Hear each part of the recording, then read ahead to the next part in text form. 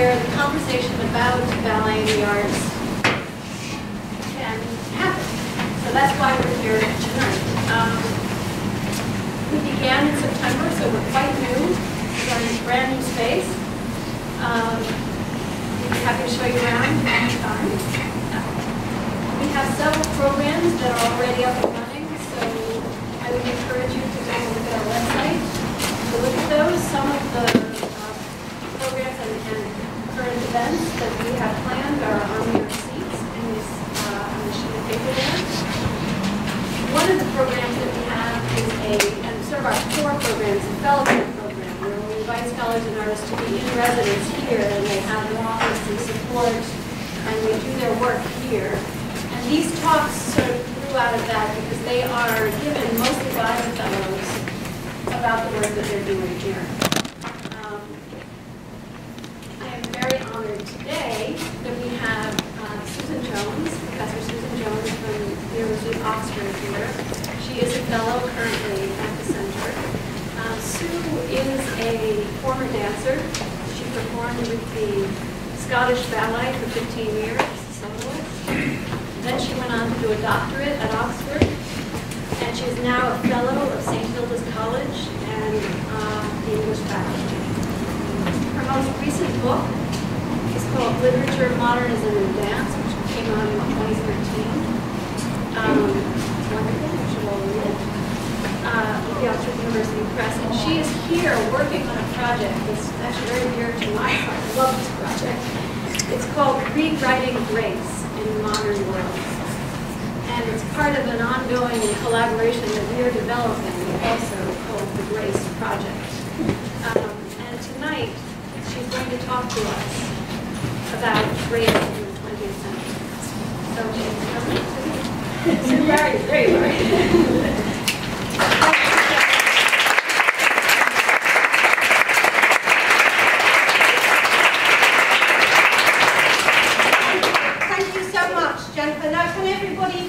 Otherwise, I will. Yes. Okay, so let's throw it open. What does grace mean to you? Okay, you don't have to answer that right now, but I'm hoping that we will come back to that question at the end, and it's something that you might think about as we're going along. And when you get tired, we'll pick up the clips that we're going to see. So, well, of course, grace has always had an intimate relationship with dance.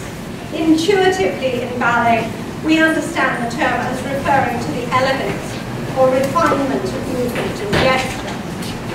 But of course, physical grace also relates to its theological sources in the notion of the embodiment of the divine. And thus grace inherently becomes associated with the physical gift of a spiritual authority. Indeed, Grace's classical and biblical sources find an interesting etymology.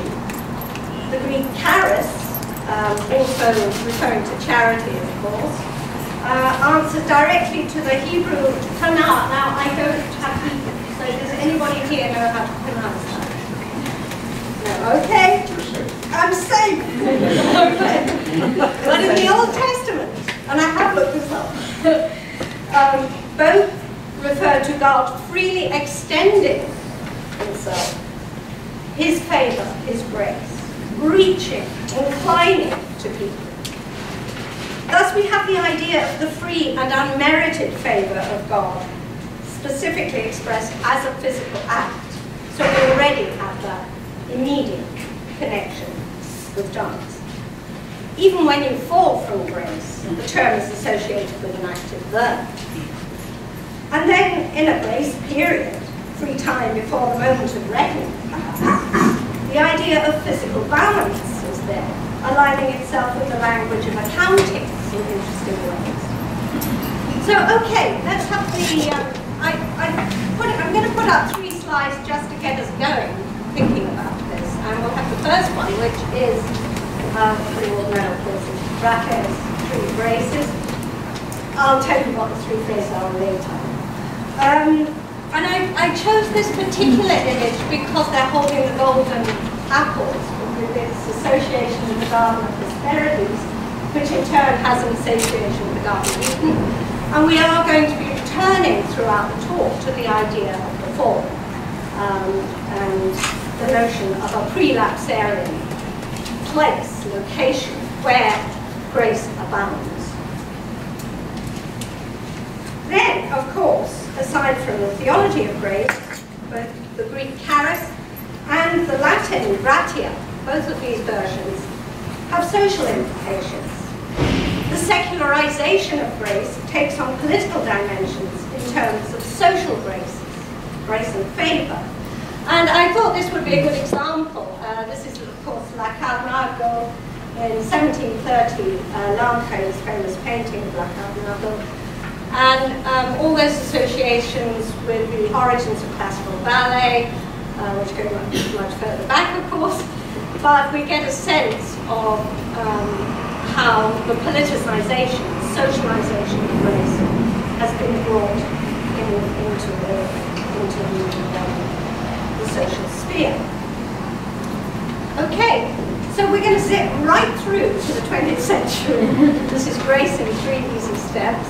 And we reach 1913, Hellerau in Germany, and of course it's in Jacques Dalcroze's dancers dancing Eurythmics. I could easily have put up Loie Fuller, Delsart, Ted Shaw, Isadora Duncan, you know. And what I'm trying to get at here, as this last slide suggests, is its preoccupation with the Greek dance movement, an early 20th century recovery of the natural grace of the body. This is indeed prelapsarian freedom. What Upton Sinclair, in the first chapter of World's End in 1940, pointed to, borrowing, I think, from Balanchine, or maybe it was, Balanchine borrowed him? No, I think it was borrowing from Balanchine. He talked about the music made visible of Hellerau in the dance of Hellerau. But of course, this picture is far from representative of the only interpretation of grace in the 20th century. Remember, of course, that Dalcroze's production of Gluck's Orpheus in 1913 comes just before the First World War and closes not with Gluck's Deus Ex Machina, which gave it a happy ending, but with the return of the mourners from Act 1. And it's, in a way, the Furies rather than the Graces who dominate this production and curiously anticipate the hell to come in the world. In fact, discussions of the meaning of grace rarely arise in wider explorations of 20th century modernism. If anything, we tend to note the emphasis on something that might be constituted as anti-grace in modernist aesthetics. The idea of the graceless and beleaguered body. Joyce is pretty keen on that one. The celebration of dislocation, disunity, disharmony, and dissonance. But the questioning of and responses to the term grace are so complex that what I'll today is just look at a very small section of those responses and look at a couple of ways in which grace is interrogated, rewritten or maybe re-choreographed in the 20th century. And I want particularly to look at the antecedents in the early 19th century of those shifts in thinking towards a repudiation of human grace, as well as its celebration in new, non-human forms. I want also to put ballet and dance front and center of this discussion, rather than using it as an afterthought in the intellectual disputes over the meaning and context of the term. Not only does dance help us to think about a certain kind of recovery of grace, but it often identifies the very skepticism we have come to associate with the word. How the celebration of the non-human movement of machines, for example, arises in the modern world, skeptical as it is with divine authority. Grace in the 20th century sometimes returns in the celebration of technology and the machine, and sometimes this shift in authority invokes anxiety and a sense of loss. So I want today to share with you how it was I came to think about this topic at all. And in fact, it was when I was working on Samuel Beckett, surprisingly enough, And I was reading Knowlson's biography of Beckett and discovered that in 1969, Barbara Bray recommended to him that he read Heinrich von Kleist's Über das Marionettentheater, which was published in 1810, in order to prepare them for the actors of his plays for the required style of movement and action of a Beckett drama. Precision and economy, focus on rhythm and timing, attention to the careful delineation of movements in space. Now, although he only read Kleist in 1969, I thought this is a bit odd. It's quite late for Beckett, really. I suddenly realized that, in fact, he'd already been exposed to the ideas behind Kleist's essay much earlier in the century, in the 1930s, when he saw the ballet Petrushka in London. He saw two separate productions in 1934 and 1935, which would have been stylistically close to the original 1911 staging by the Ballet Russe, with music by Stravinsky, choreography by Fokine, and designs by Benoit. The scenario was very much initiated by Stravinsky in collaboration with Fokine. And sometimes Fokine loses a bit of favour there in discussions of, who is actually driving the ballet. But his part in it is very interesting from the dramaturgical point of view, as we'll see. It's set in St. Petersburg Fairground. I don't really need to tell you all the story of Petrushka, do I? No. Okay. So, we get the three puppets, the dispute backstage as the puppets come alive, the dispute between Petrushka and Moore for the attraction of their attraction to the ballerina, the spilling over into the public space of the dispute of Petrushka slain by the Moor in front of the curtain of the puppet theatre. The showman tries to diffuse the horrified reactions of the onlookers by demonstrating, Petrushka's only a puppet. But in the final moments of the ballet, the ghost of Petrushka reappears, haunting the showman. So how is this ballet connected to Kleist? I mean, we might rather think of Adorno on Stravinsky talking about the fundamental category of the grotesque of Petrushka, the contorted, isolated individual offered up. We might think about the Gothic revisitation. Kleist, on the other hand, was a German romantic dramatist and a keen critic of the theatre of his day. His essay on the puppet responds in part to romantic ideas about grace, first through Kant and then through Schiller's On Gracefulness and Dignity, 1793, whose discussion of grace actually endures in a way in modern dance, as the moral idea of grace emerges in the practice of Greek dance, where harmony of the body and mind is an aid to achieving a state of grace, of physical and spiritual harmony. Kleist's perspective, giving rise to skeptical literary and choreographic responses throughout the 19th and 20th centuries, posed the question of whether the performance of physical grace is humanly possible. In his essay on the puppet theatre, he introduces the thorny issue of self-consciousness, a phenomenon that would drive many modernist explorations of identity and probably drives a lot of dancers too, thinking about, how much self-consciousness do we put into this? How can we free ourselves from the bounds of conscious thought? To really flow, to be in the zone. Kleist actually presents a key problem for the ballet dancer. He insinuates that for any ballerina, human self-consciousness sets a limitation on what she can possibly achieve in terms of the ideal performance of grace. He is, of course, being ironic to some degree, and Kleist's ambivalent narratorial perspective, in part drawing on 18th century accounts of grace and harmony, produced a highly skeptical interpretation of the relationship between self-consciousness and grace. Only the puppet, suggests Kleist, and not the ballerina, can move with true grace because it is not subject to the form. In short, he argues whether self-consciousness prevents the achievement of grace, and whether the situation may be seen as a curse, a playful conundrum, or as the centre of the puppet master's control over the mechanized object.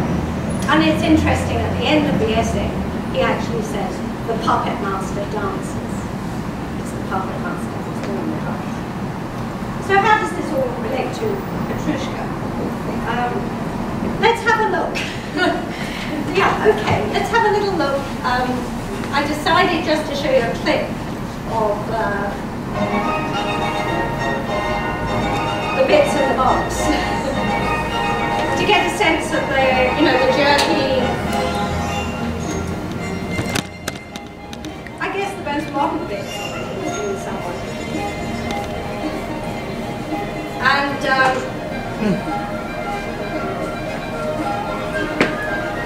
we can see how this is all being driven by the showman here, who's driving the whole thing. It's the Bolshoi, by the way.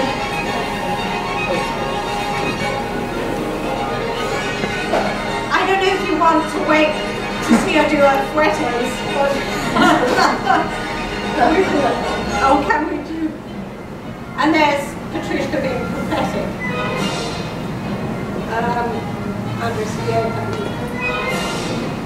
Okay, I think we'll stop or we'll never get through all this. I want to know how this all relates to Petrushka. Well, we need to map, I think, here a few cultural transmissions to get a sense of where this argument is going. Allusions to Kleist's essay appeared everywhere in European literature, of course, drama and ballet. E.T.A. Hoffmann, of course, is the most obvious, Thomas Mann, Dr. Faustus, Heinrich Heine, Maria Rilke were conduits of Kleist's ideas. And in France, the ballets such as Capella and then in Russia, of course, owe much to Hoffmann's proximity to Kleist. And these ideas reached Russia in part through experimental drama, not least through the dramaturgical innovations of the Russian Vsevolod Meyerhold, who absorbed in the German dramaturgs George Buch's attention to the choreographic and physical theatre. So he imports a lot from the Künstlertheater Munich. Meyerhold's production of Alexander Bloch's The Fairground Booth in 1906 in St. Petersburg was, according to scholars, one of the elusive references that appear in the later Petrushka. Close associations with Meyerhold and Fokine, however, have already been established. Actually, no, they haven't, according to my dates. They will be established. They were developed when Meyerhold appeared in Fokine's ballet Carnaval in 1910. In the same year, Meyerhold produced the innovative Columbine Scarf. This was a theatre based on a ballet pantomime by Arthur Schnitzler, the Veil of Pierrette, in St. Petersburg.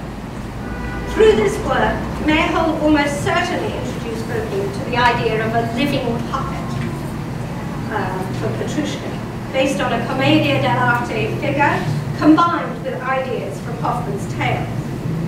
And there's also another influence on Petrushka, possibly at this time,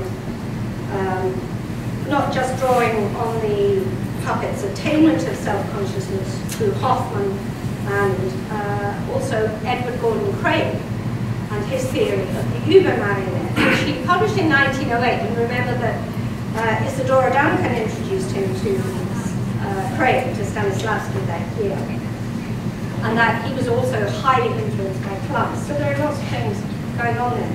I think what Craig says is extremely important for our later discussion. If you could make your body into a machine, and if it could obey you in every movement for the entire space of time it was before the audience, you would be able to make a work of art out of that which is in you. Think about that for a minute. Today, we might think about aspects of William Forsythe or Wayne McGregor's choreography, responding to Craig's dictum, with an emphasis on the technology of the body as belonging to this tradition, appearing to privilege the grace of the machine. as we saw here in Petrushka, are a kind of earlier incarnation of the theme. But of course, you know, to come back to Beckett and Kleist, let's see what Beckett took from Petrushka. He saw Petrushka just at the right time. He was writing his novel Murphy, which was later published in 1938, and it's the only place where he mentions the name Petrushka. He's talking about Murphy's sense of a split between the physical body and mind. In the 30s, he was also reading the work of the 17th century Cartesian philosopher Arnold Goerlitz, who was trying to solve the mind-body problem by questioning human self-consciousness in relation to human movement. Because you don't know how the nervous impulses get to the muscles, you don't know how you move, he says. Goerlitz says, "I'm a mere spectator of a machine whose workings I can neither adjust nor readjust. The whole thing is someone else's effect." So Goerlitz's thesis presents the deity as the one who offers a pre-established harmony between mind and body, and who sees and knows all things. The gift of God's grace is in some ways the gift of movement. But Murphy in Beckett's novel is nobody's puppet. So Petrushka offered Beckett a dramatization of some of these problems. And remember, Petrushka rails against his creator. The questioning of authority, that gesture of defiance of authority, where in fact does authority lie, is a perennial question for Beckett. And some people, there's a critic, J. Porter Abbott, who called him an autographic writer because he's everywhere at every moment in his own text. Well, let's have a look at scene 2 of Petrushka, because this is the scene that I suddenly thought, Beckett. This is where he gets chucked by this showman into his box at the end. There, right? Okay.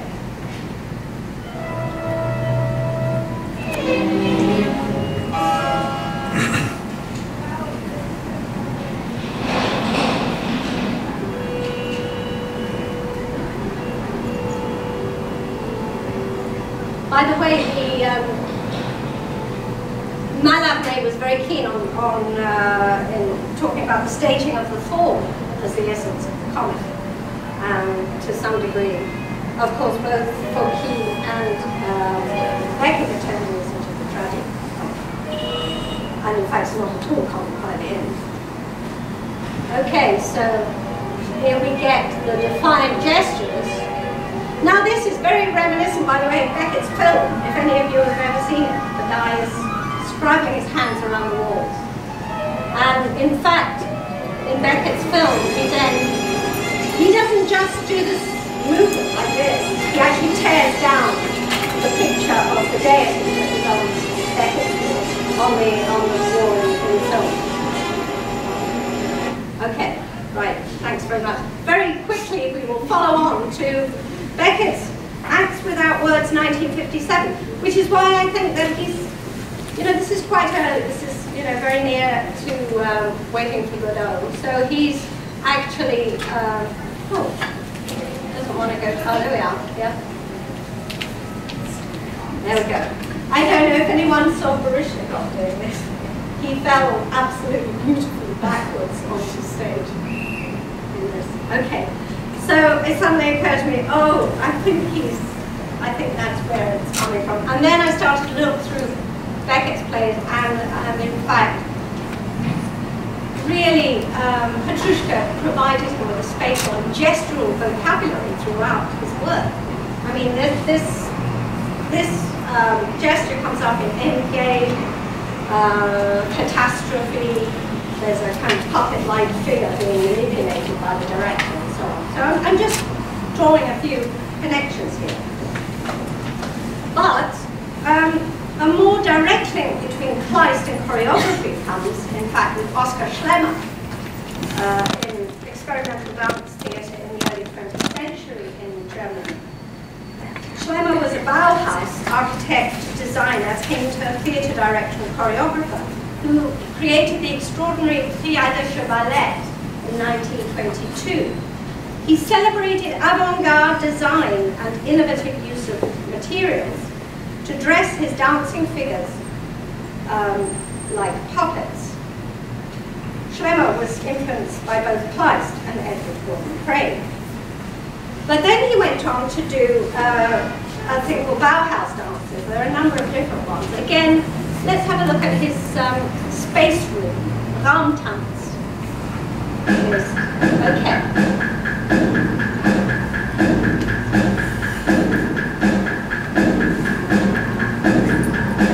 Different forms of movement, yes.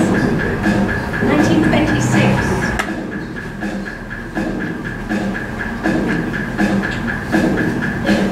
These amazing kind of Michel men, really strange. I think we should immediately go to Beckett's Quadrat 1 and 2, 1982, all those years later. And here we have the figures with cowled heads from, they're the hypocrites from Canto 23 of the Inferno. They have no emotion. They just do what they're told. They just start drawing. And they always turn left at the center, which is what happens if you're going down into Hellerau. Okay. Well, according to Dante, anyway. And you can, I mean, you can see with the color coding and the quadrat and everything, it seems no accident. And he did this for Stuttgart TV, which is where, of course, Oskar Schlemmer spent quite a lot of time and has a number of his archives housed there. And he has 4 figures. Oh, I've given it away. There's another one going to appear. I won't make you sit through the whole thing, honestly. But it's absolutely fascinating to see the floor plan for this in manuscript, because he's so obsessed with the length of steps. Every step had to be something like half a foot each. And this he called a dance group. And he recommended that ballet dancers be hired to act in it. He wanted people with a high sense of control of their bodies. And he wanted them not to give expressive emotion. Now this is very interesting because in a way, I think once they all go off stage, we can turn it off. But in a way, what's interesting about it is that Schlemmer still remains part of the expressivist tradition in a way, because Schlemmer always said that behind the mask was human consciousness. Beckett says no. Beckett gets rid of the individual expressivist element. Okay. And that's not to say that there's no affect or affective response to be got from watching this. But the effect lies with the audience, not in the actor's performance. I think there are some very interesting correlations in teaching dance and choreography. We can talk about that later. Okay, let's not go down there. Yeah, they're nearly all off stage. But Beckett being Beckett, where nothing happens twice, you'll find that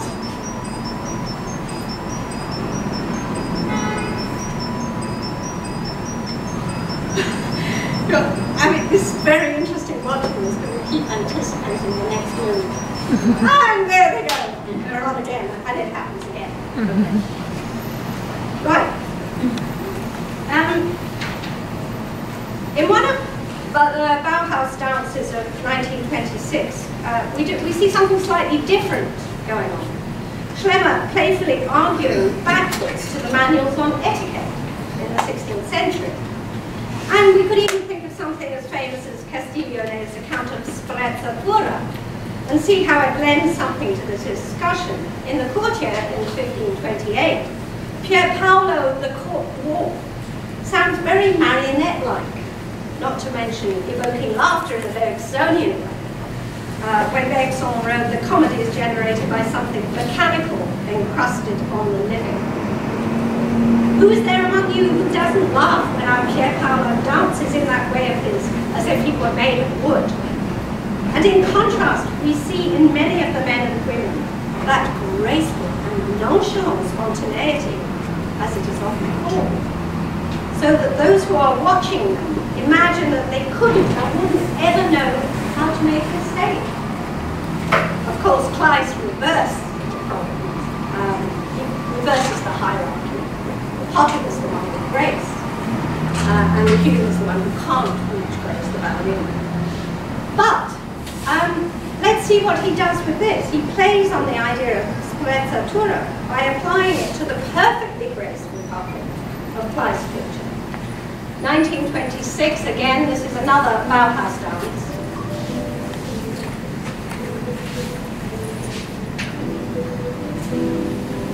I'm sorry, I don't know who the music is on. This is a reconstruction by Margaret Hastings in the 70s. She was a British scholar who researched all of Schlemmer's notes for Triadisches ballet. I just think this is wonderful. The idea of a courtly dance and this extraordinary get-up, where you can't see any expression or gesture really.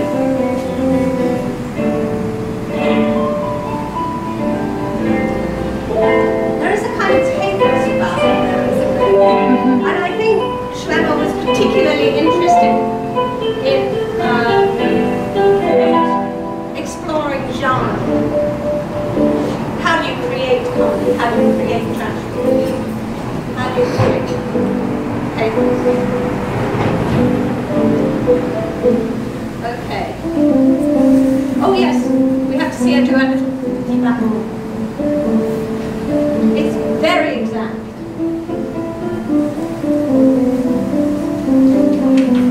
Alright. I suppose we should let them come back to, yeah, great, thank you. So, now we're going to take a slightly different direction. The question of who controls the puppet. And I think we can think about, 20th century futurist, constructivist art, which celebrates and also worries about the ditching of both human and divine autonomy in favor of the authority of the machine. You get some pro and some against. And let's have a, now if any of you are really photosensitive, look away at this point. Okay, because we're now going to look at the Dadaist, 19th century Dadaist film, Ballet Mécanique. So if you're thinking of a phrase,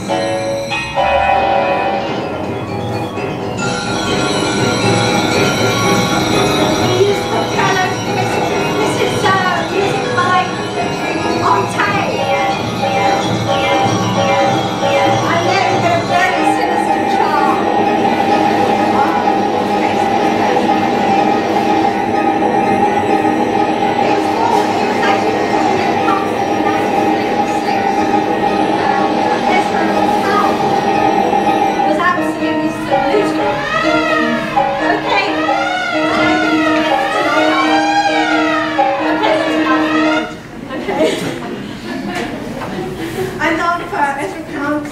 Comments on this because he absolutely adored it. He thought Montaigne was the best thing.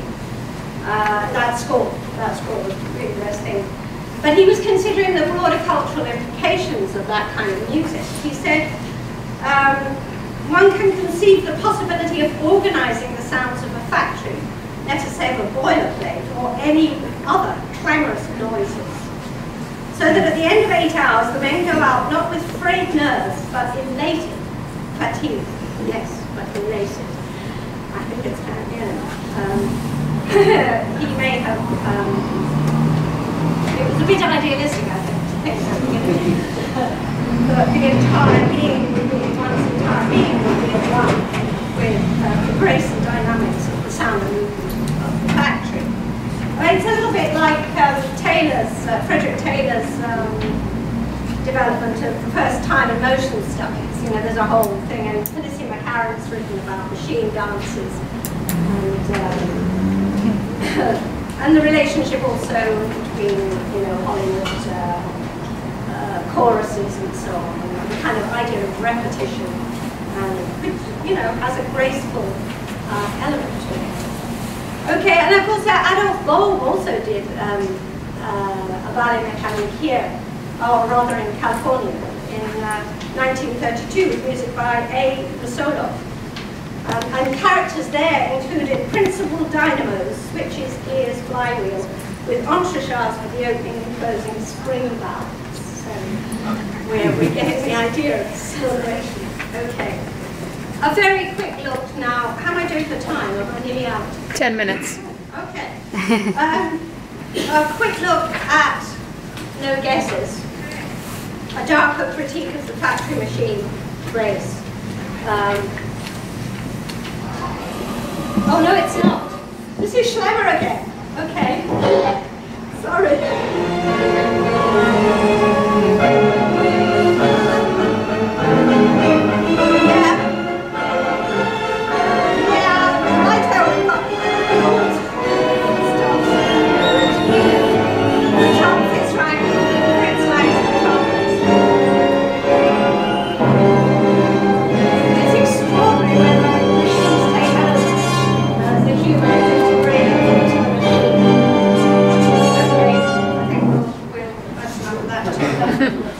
You know, you think of all these things going on all the time.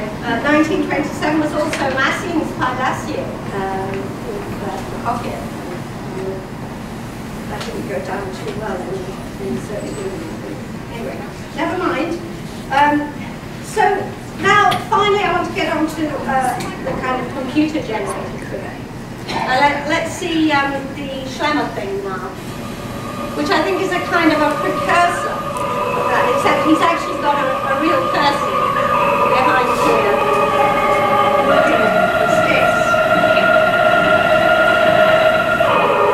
Okay. In 1981, that was 26. 1981, here we go. I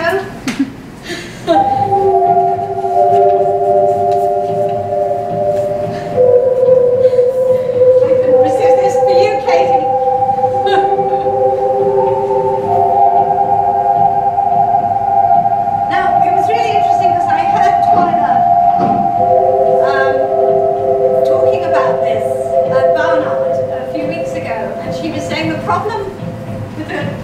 Computer-generated figure was that it had no sense of gravity.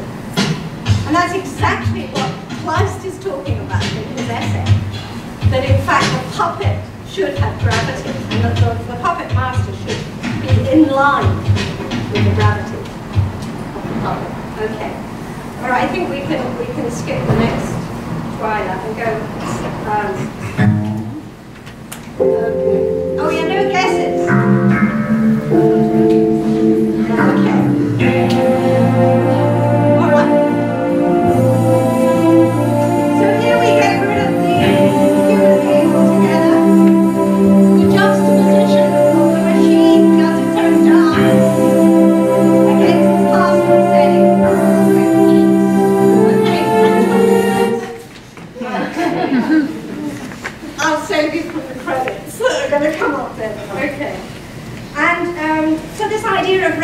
Anticipation, machine movement, the grace of the machine is still present in these later 20th century juxtapositions and playing with the idea of the grace of the machine. It's not very different to Henri Berg's song in Time and Free Will in 1889, or the 1910 English translation, where he talked about the grace of the dancer as being sympathetic to the audience, because you can always tell what they're going to do next. It's the repetitions that the eye of the audience can see. He's getting this from an 18th century manual, I think. But it's funny that it kind of, you know, it's still hanging around. I'm going to dive right into the 21st century for the last slide, which is Conrad Shawcross, the British sculptor, for his Ada project of 2014. Conrad drew inspiration from the mathematician Ada Lovelace, whose work with inventor Charles Babbage is heralded as among the very first in proto-computer programming. For Conrad Shawcross's Ada project, you had 4 female composers invited to create compositions in response to a dancing robot programmed by the artist himself, by Shawcross. The idea was to reverse the traditional commissioning process. Rather than a machine responding to music, instead the machine is the primary source of inspiration. Okay, let's hear it. Generate of the movement, the physicality, the emotional sort of pathos and levels in which it works, the ratios in which it drives the movement and the geometry. So the artists are forced to put in this kind of constrained box where they have to basically come up with a piece of music that would fit the psychology and the mood of the robot. And in that sense, it's a little bit like early jazz, where it responded to the rhythm of the factory, or the rhythm of the train, these things that were set. There we are. That's Ballet Mécanique.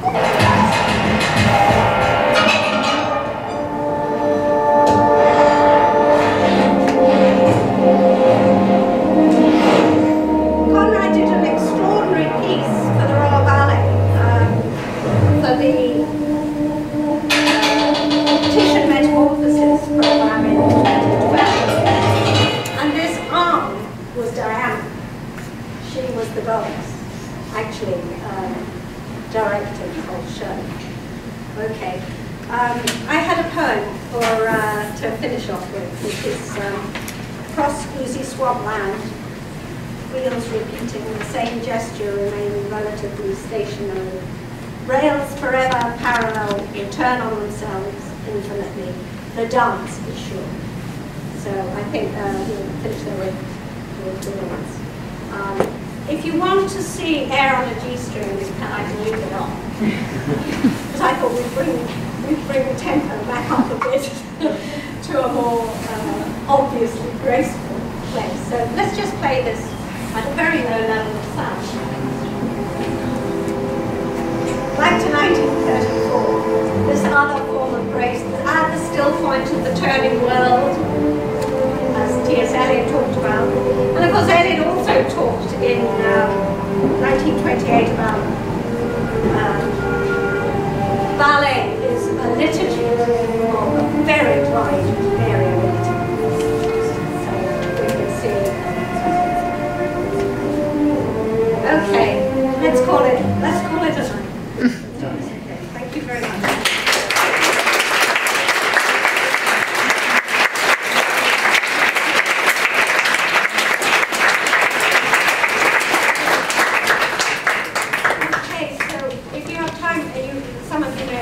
Off, I know, but if you want to ask any questions, any questions here?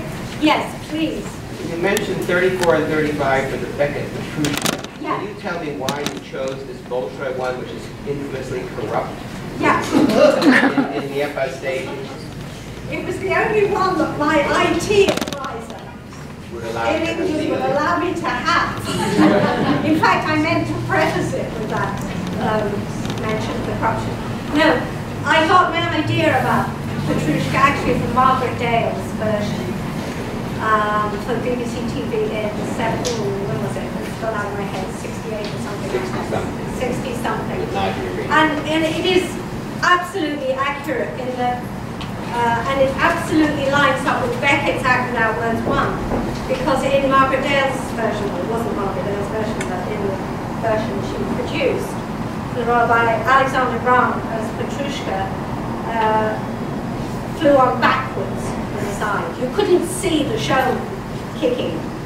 And I think that's very particular. I don't know whether that is absolutely what Fokine wanted. I mean, you often see in productions where the showman enters pushing him on. But in this production, I was really struck by the fact that he just falls on backwards. It's a real kind of out of the hemisphere. And you're sure it wasn't a Dale choice? It could have been a Dale choice. I think it must have been. It must have been. Productions that he supposedly supervised here show the leg.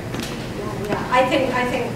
Yeah. Thank you very much for that. Thanks. Yeah. I've got two here. I think you were first, Rachel, yeah. I'm curious about how your previous book, Yeah. and then you talk about the Triadisches, and whether you're going to talk about the Apollonian and rationality vis-a-vis this fascinating exploration of machine dance and grace. Well, yes, I would. If I had more time, it would have got in. No, I mean in the book. In the book that I come on. Absolutely. Yeah. I mean, it is absolutely contestable because you can't really talk about anything in dance in the early 20th century without thinking about the birth of tragedy. I really think that is. Would you agree, Thomas? Absolutely. Yeah. And therefore, the idea of this kind of chthonic arising, the return of that, but also the return of the idea of a community, I think is very fascinating in relation to the representation of grace through the Greek dance movement and so on. But the idea of the rationality of the Apollonian, it's almost as if the machines have become super Apollonian. Yeah. Well, it's not almost, it is. Yeah. Do you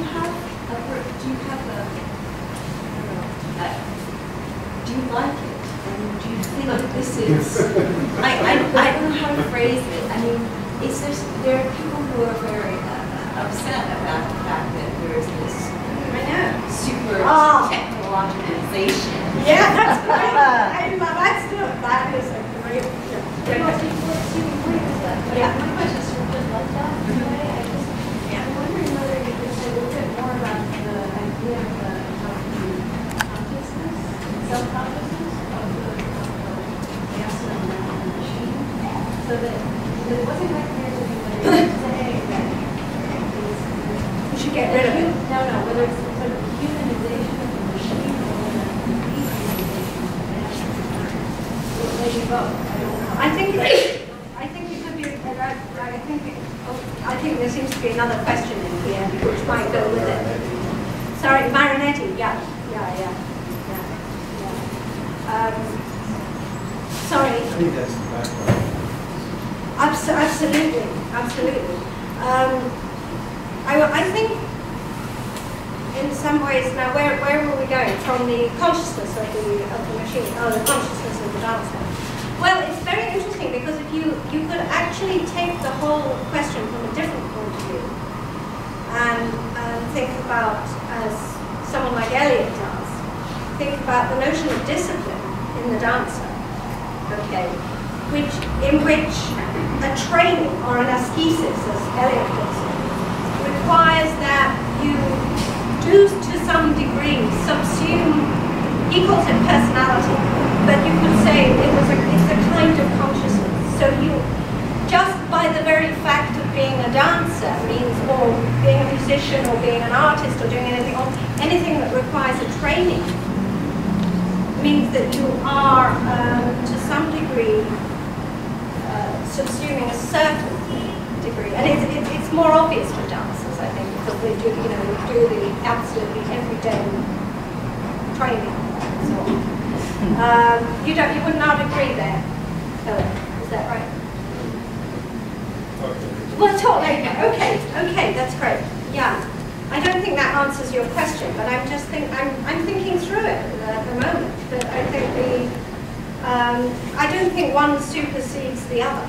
I really don't. I think that these are interesting media through which to explore and interrogate what is going on in the dancer in some ways. I think that's what Conrad is trying to do. I was surprised, you see, I mean, to go back to your question, I thought when I went to see the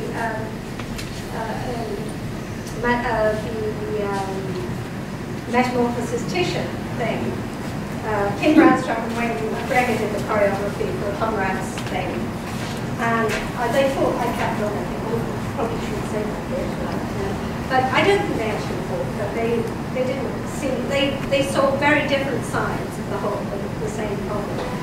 And I was really surprised at how moved I was when I saw this. I had gone along thinking, I'm not going to want to see these bodies that are all, you know, they're just machines. But he didn't, but neither of them actually had the dancers act as machines. They weren't using them exactly as machines.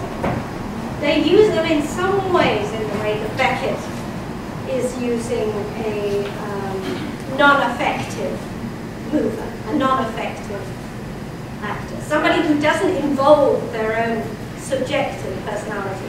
I mean, Marie Rombe, I think, put it brilliantly when she talked about Nijinsky, saying that he never had the same personality on stage as he did off stage. He was like some other self. He was always what it was he was performing. He transcended. So, at the very end of that trajectory, I think one could say, not that he becomes a machine, but that he becomes a conduit, a vessel. Yeah. Yes. Sorry. Well, I have a bunch of questions, but one thing that I'm struck by is that when you say conduit, you go back to the original idea of grace, the theological idea of grace, you know, what you're this vessel, you know, of spirit. And I think that what distinguishes that from mechanism is that a mechanism is it's autonomous, it's self-generative. It doesn't, you get it going. When someone says, we'll do this, somebody gets mechanical, well, but you can do it too. It can be a momentum thing. That is to say, like if you watch Petrushka when he's very young, he's doing Don Quixote, and he's doing that thing where they do the fouette, and then it's an attitude, and then the attitude spins itself. And I think, right, and then he starts it again. There's a moment of will, and then the will is, I mean, he's generating it, and then it becomes a mechanism, and then he becomes a person, and then he becomes a mechanism. Love it. That's great. And I think that, like, and so those are two things. One is that you might think of a mechanism as being something that at a certain point is not generated by anyone, but it has its own momentum, and that's what distinguishes it from what we call when someone is inspired, or when they're visited or possessed, or whatever you want to say, as being a different kind of non-ego-driven thing. That's the first thing. The second thing is, which is related to it, when you say that, when you talk about, I'm curious and a little bit skeptical about the idea that machine dance is something that came up with modernism rather than the other way around. That is that dance, because it's something that we create on our own bodies, necessarily has these ends of the mechanical and the spiritual embedded in it, and that it precedes Hoffman and Kleist and etc. Well, yes, it does. I agree with you completely. It's just that I've got to start somewhere. You know, I actually mentioned a couple of examples of, the precedents beforehand. So what changed at the point when you started? Did it become more conscious? Was it more related to industrialization? I mean, absolutely. As Philip said, Marinetti was, was highly influential. What's that? In celebrating technology, in showing that art could celebrate technology rather than just denigrate it. Okay, I mean he had things like the aircraft dance or things, didn't he, where you had to lie down flat on the floor and you put your arms up like a propeller. Why Marinetti thought that wasn't mimetic, I don't know, but he seemed to think that was a good example of how you might dance as a machine. In fact, it's just pretending to be a machine. Yeah. Also, use absolutely. So that they can get a really positive sense. Absolutely. Yeah, that's nice to have. I've had a hand up for years. So at the beginning, was that me you were pointing? Sorry, go ahead. That's all right. Well, listen, I just had one word to say. That was incredible. But Sue, you said I heard you, shifts in authority cause anxiety, and it's such a. And while you're talking, and some of us are of an age we can remember when Balanchine was thought to be soulless. that the repetition, that the machine quality, that we were soulless. And in fact, I was told in California, no, don't go work for Balanchine, he has no soul. And at the basis of much of his choreography is repetition. Is, you know, the memory thing you're talking about, is the beauty of this. And we're encountering that today. People are so scared of, like, the greater intelligence of machine, being told that this will happen. It is very anxiety. I loved your words. I love those words. Anxiety, the authority thing is fabulous. Thank you. I think that goes back to the question about why I'm starting then, that period, because I think that particular anxiety comes up then. Yeah, sorry. Oh yes, at the beginning you asked us what is grace. Yeah. I think I would have said beauty and movement. Then you took us this incredible adventures. Where did you come out? I'm minor. I don't know. I think I think the verdict is out. I'm going to dodge it. I think I come out on beauty and movement. In the end. You know, even when it's ugly movement, it's kind of Oh no, I was going to say, I thought part of the thing was rewriting grace. Yeah. So that the idea that can include things that are automatic, or, you know, it's not all ugly. There are parts. Exactly. Exactly. And of course, there's a huge drive to rewrite what grace means, what, you know, and how it can include technology in a way that is soulful. You know, how can we use it ourselves? Yeah, and I mean, you know, that's absolutely right, Suzanne, and we were laughing at Ezra Pound and his, you know, after-war kind of comments. But in a way, that's what he was trying to do. You know, he was trying to take something good out of this. You know, to show the ways in which, okay, you know, this could be exciting. You know, we have to watch out, I think. We really have to watch out because it depends who is driving the machines. But it's always been that with choreographers as well. So, okay. I think that's probably a good note to end on. Thank you so much, everybody, for coming.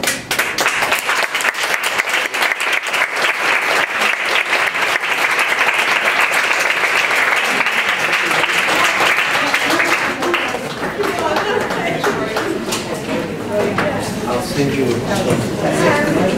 thank you very much, Emily. And thank you, my friends. Hey, I remember. I was busy. And everyone at the center. And thank you, my fellow fellows.